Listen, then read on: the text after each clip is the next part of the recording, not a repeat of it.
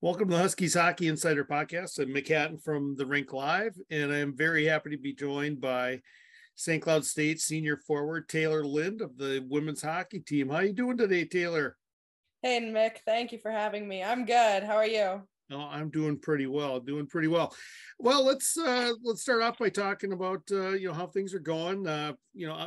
Obviously it was a tall task last weekend at number one Ohio State, but just in looking at the box scores, it looked like at different points of that game, both games actually, you guys were pretty tight with them, huh? You know what? Yeah, I've played them since I've been here. They were close games, and I didn't think that the score reflected as well of the game as it was, but no, it was aggressive. It was good. It was really high paced. And I mean, I was happy with how we played. There were obviously a few breakdowns, and as we're changing our direction as a team, that's going to happen. Yeah. So, I mean, we aren't discouraged by it, but obviously we know we have some things to work on. Yeah. Well, one of the real positives, I think, here in the early going for you, the team has had some success on the power play. Is that it seems like that's been an area of a lot of improvement. But you tell me, you've been on the power play now for a few seasons.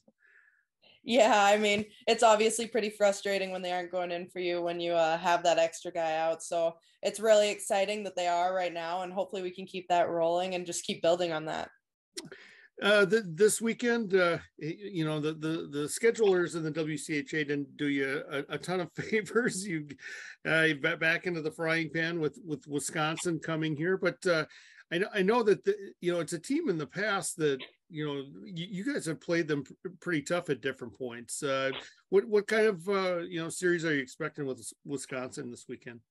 Yeah, you know what? I like personally getting to have a bunch of the tough teams first, because it gives us a good taste of where we need to be and what we need to get to by the time that we get to tournament time. And honestly, I think with how much our team has changed, it gives us a good chance to surprise those teams right off the bat. But no, we know that they're a high skilled team. We'll have to play them physical. We'll have to make them play how they don't want to play.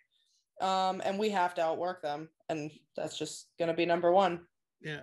Have there been a few points of emphasis, typically, you go through a weekend, coach finds a few things maybe that are kind of focal points. It seems like, for the team this week, have there been a few areas, I guess, that you guys have been working on a little bit more? Or? Yeah, I think a big part is working on making sure that we're getting pucks out. It kind of starts everything. It starts all of your offense. So if we can't get pucks out, we can't get down to their end of play. So I think that'll be a big part of this weekend. We know that they're going to come hard at us. So I think that we have to put the pressure on them just as much as they're going on us. You led the team in points last season. You're back leading the team in points this season. Each season you've gotten a little bit better. For you, I guess during the off season, were there a few things, I guess, that you worked on, I guess, in preparation to maybe take it up even another level here this season, Taylor? Yeah, I mean, obviously everyone trains in the off season a bit different than they do during the season, but I think just working on overall conditioning again in the summer, that's something that I think is a really big part of my game. Anyone who watches my game, it's it's a fast and hard game. It's maybe not the most skilled, but that's how I like to play. And so I think just keeping working on that, getting stronger and building as much puck handling skills as I can, working on my shot, and yeah, just overall everything. My confidence is a big thing that I've been trying to work on too. How do how do you work on that? Are there different things, I guess, that you could work on during the off season to try and to do that? Because obviously, I mean, you can't really simulate a game experience. How do you work on something like that during the off season? That's a really good question. Honestly, I think the biggest way that I've been doing is working on my weak points, and not so that I'm not worried that when I do get pressured in a situation and that I'm not questioning myself, that I know that I can do that skill. I know that I can get a puck out. I know I can get a puck on net. I can beat a defender. I can pin anyone I need to. So I think it's just working on the little things that I question myself on so that I don't question myself anymore. Yeah. Is it, I mean, as you're looking at yourself, over your career here at St. Cloud State, I mean, is that where the greatest progression has come, I guess, is just in terms of, the physical abilities might have been there kind of all along, but I mean, is it the mental side that kind of keeps moving you forward? Yeah, I think that's a big part of my game that's grown as I've been here. And I think that's a lot along your college path. I think that happens for a lot of people, that they just get more comfortable in the game. It's not, obviously you get better, but I think that your confidence in yourself is one of the biggest parts of that when you're jumping from a league that's that much better. Yeah. You mentioned a kind of a new look with the team this season. Obviously one of the big changes for this team is a new head coach in Brian Adolski. Just describe from your perspective, I guess, some things that have stood out, I guess, in the early going, just in being around Coach Adolski. I mean, we've been working hard since day one. It's crazy. If you walk into the rink, it looks like a whole nother team. I mean, practices are high paced all the time. We're working as hard as we can. I mean, that's what we can give every day. So whether you're on 100%, you can always work your hardest. And I think that's a big thing that that's been preached to us since we've been here this year.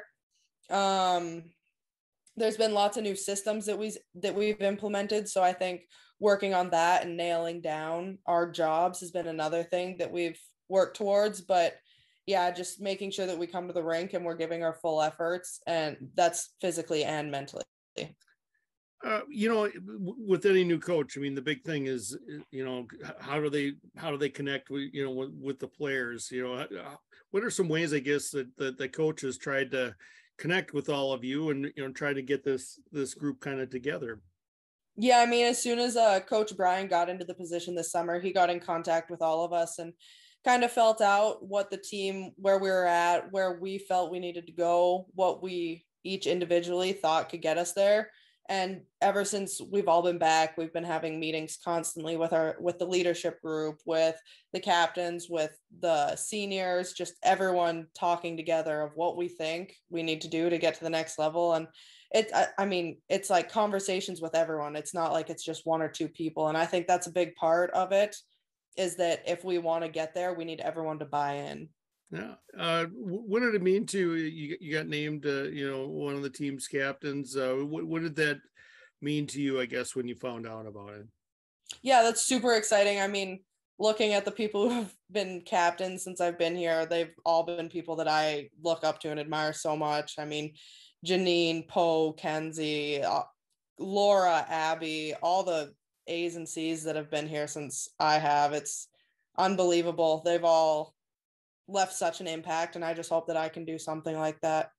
For you, I mean, have you been in that position before? I mean, have you been a captain on previous teams before you got to St. Cloud State? Or yeah, I've wore letters quite a bit on my way up through minor hockey, but I feel like it just means even that much more being in a program like this.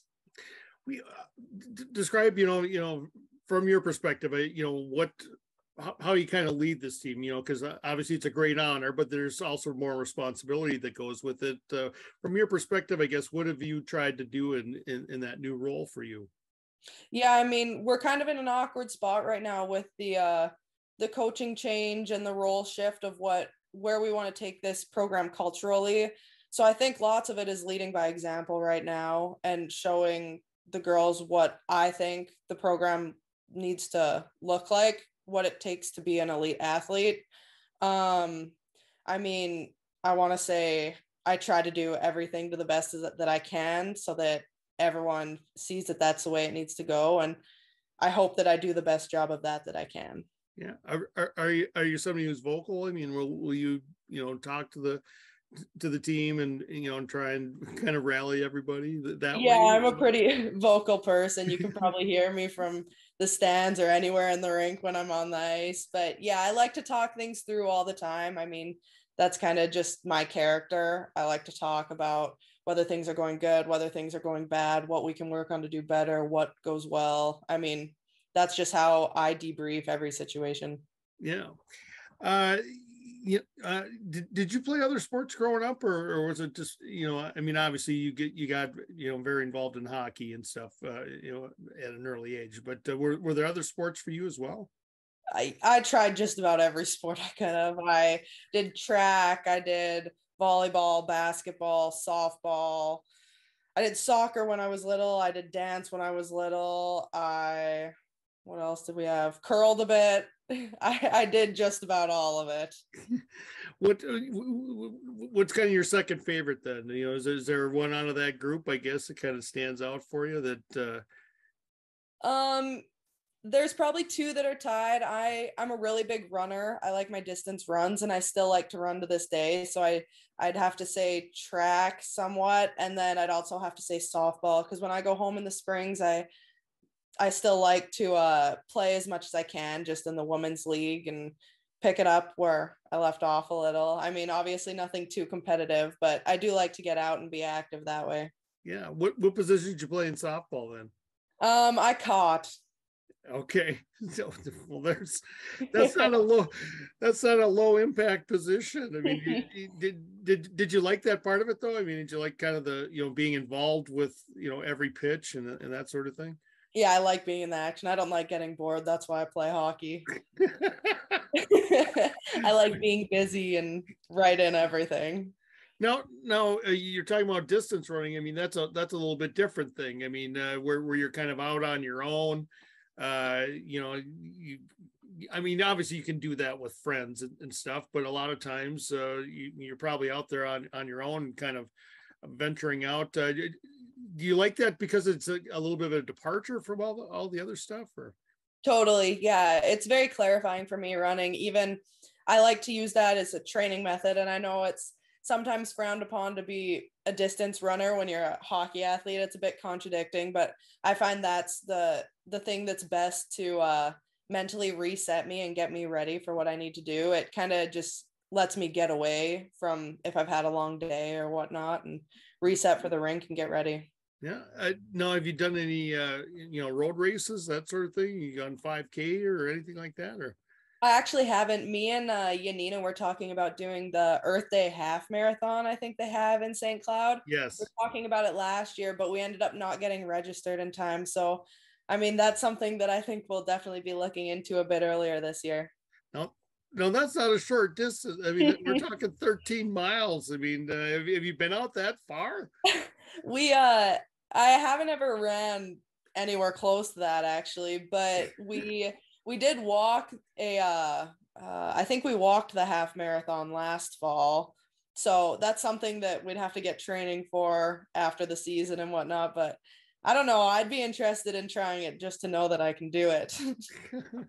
Well, I mean, it'd be a heck of an accomplishment. It's something, it's funny that you bring up distance running, because I ran cross country in high school and stuff. So I have some experience with that. So it's it's something that, yeah, I mean, the mental side of that is probably, as challenging as the physical side of it, I think. But I don't know if you felt the same way. Yeah, totally. I feel like you tell yourself how tired you are in your head about 10 times before your legs are like, okay, can we slow down yet? But no, yeah, I enjoy it. We were talking a little bit beforehand, and last year we talked a little bit about this, but you're from a very big hockey. Well, you're from a very hockey oriented family. Your older brother Kole spent some time, got a chance to play with the Seattle Kraken last season. I know he's back in the organization again this season. Were you able to go and see him play at all, or did you just watch him on TV a few times? Yeah, so he actually ended up playing in the cities last year while I was still here. So I got to go and see him for the first time ever live then. My family they got to go to his they all got to go to Calgary to watch him. So I kind of missed out being at that game with all them watching him for the first time, but it was still so cool. Me and Yanina went and watched him in Minneapolis, and oh, it was neat. It was so good to talk to him after too and catch up and just hear how things were going. That has to be a kind of a surreal moment. I mean, to see a sibling of yours playing in an NHL game. I don't mean to put words in your mouth, but I can't even imagine what that's like. It was nuts. Like my mom had told me on the phone, she's like, Taylor, you're not even gonna, like, it's crazy. You won't even believe it while you're watching. And I was kind of like, yeah, I mean, I've watched him on TV quite a few times now. It'll be fine. But when it was, yeah, I couldn't believe it. Like seeing his jersey actually out there it was so cool. I was so happy for him. Now, did you get one of his jerseys then for yourself? Do you have Yeah, one? I did. I do have one. Those jerseys aren't too bad either. They're pretty nice.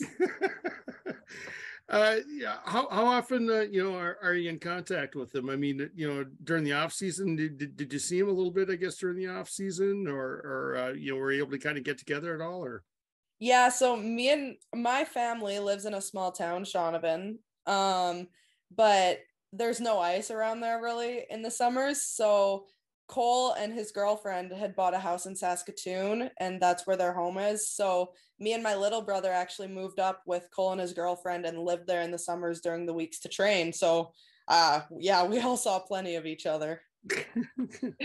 What is that helpful? I mean, just training, getting a chance to train with your brothers like that. Oh, it's yeah, second to none. I mean, getting to watch the high intensity that they train at and the high competition around all the time. I mean, they even skate. So the rink that we skate at, there's like 2 ice surfaces and you can see through, like on each end, there's opening doors and you can Colt, my older brother, would skate at the same time as me. So you'd get to watch him sometimes during reps. And it's so cool. I'm so blessed to get the chance to do things like that.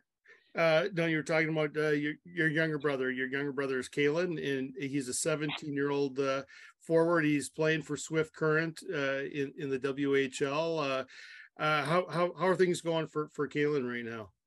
Yeah, he's playing for Red Deer actually, but excuse me. Okay. Yeah, things are really well. He's having a good season so far. I mean, I think this is a big one for him. So I think he's just trying to keep all the pressure off him and just play each game just how he always does, hard. And I think he plays a bit more like me than he plays like my other siblings. So that's kind of cool to get to watch how hard he plays. And I mean, I admire him every time he's on the ice. The things that he can do are really cool. And I hope he gets all the chances in the world. Yeah. Do you get a chance to watch him then online at all? I mean, does the WHL have some ways that you can watch them? Yeah, so they stream through the CHL, so I get to watch almost every game. And with our game times and the time zone change, basically after all my games, their game's just starting by the time I get home. So I get home, kick my feet up and watch that for the night and reset. It's awesome. Now if you're on the road, then will your teammates kind of come and watch with you at all, or there's that kind of your own thing? Yeah, well, me and Yanina are actually roommates at home and on the road, and she watches at home, she watches on the road. It's really cool. So yeah, no, me and her usually watch together. Sometimes Al comes and watches his games with us, but no, it's pretty special. Yeah. Is Kole a different? Well, is he got a little bit different style of play than maybe you and your other brother then, or? Yeah, Kole was kind of always more of like a bit of a different game, but he can play whatever role he needs to. So, I mean, he doesn't have to be too worried about that. Now, do you have other siblings, or just your 2 brothers then?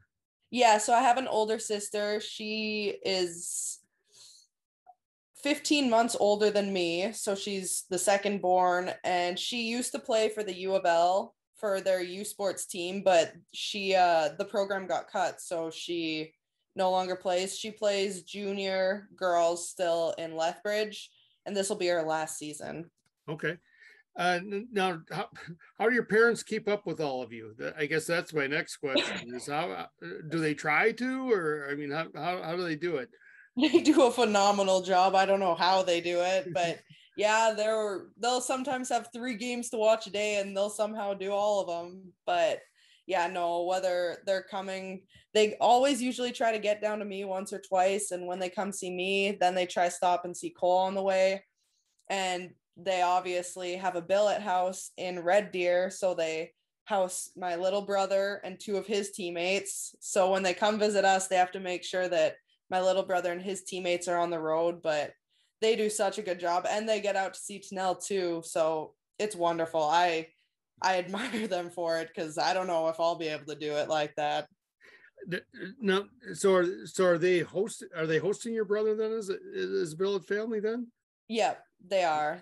Wow. So now that's a lot to take on as well. I mean, if he's got teammates moved in too. Yes, for sure. What do they do for a living then? I mean, how are they able to manage all of this? So my mom used to be a financial advisor. She's retired now and works, we have a family farm.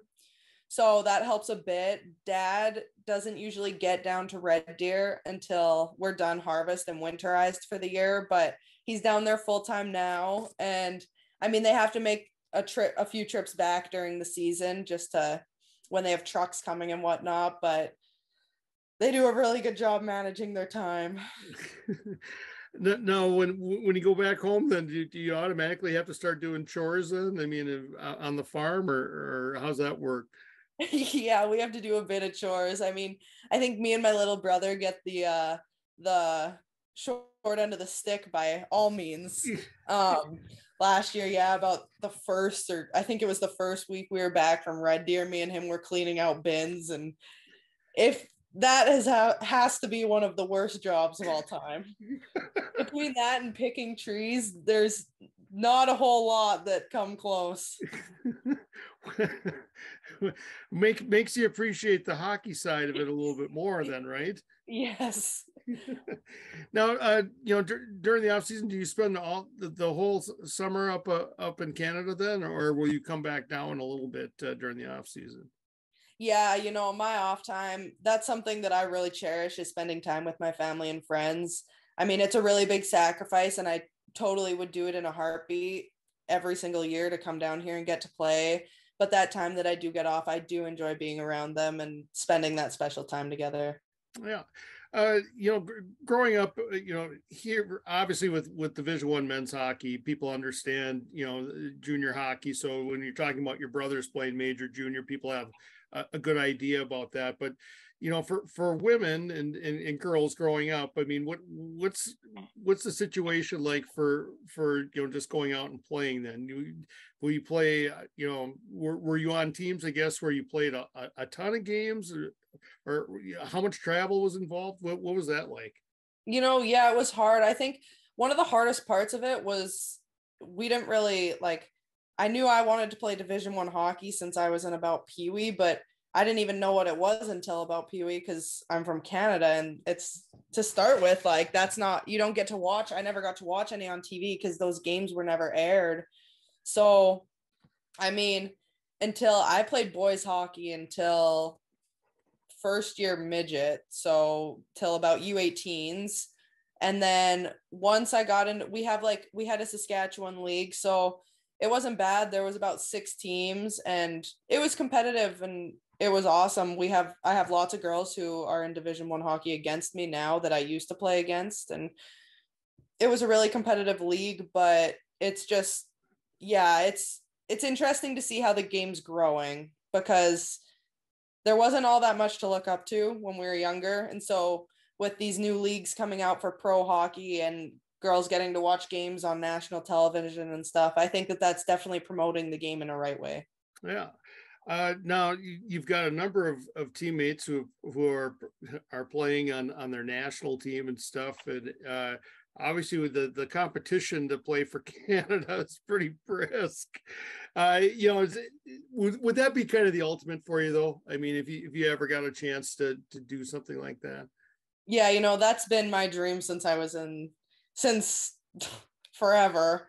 But yeah, I mean, that was something that I really had a focal point on when I was younger, and that was one of my biggest goals. And I think it obviously still is. That's something that I'll always want to do, and it'll be a dream of mine until I'm done playing. But I think also I kind of like to focus on being in the moment now and just being happy getting to play Division I hockey and wanting to be my best player. And if that doesn't include national team for me, then that doesn't. And that's something I've came to terms with. But yeah, I mean, obviously I'd love to if the opportunity ever came about.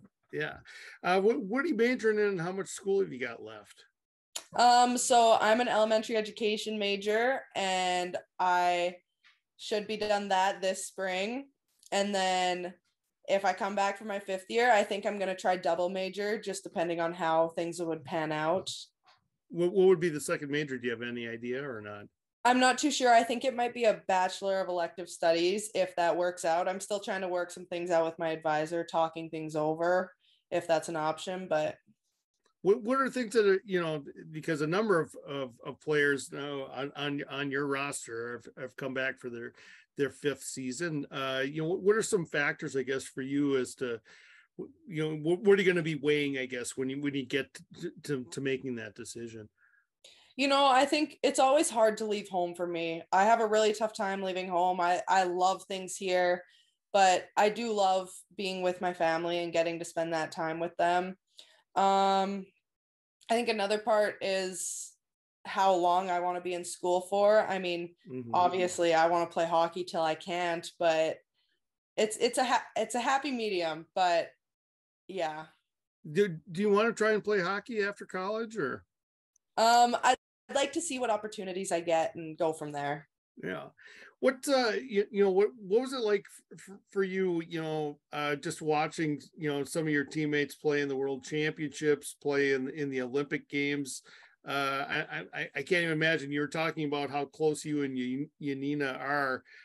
What's it like to see her play for Team Finland, for example?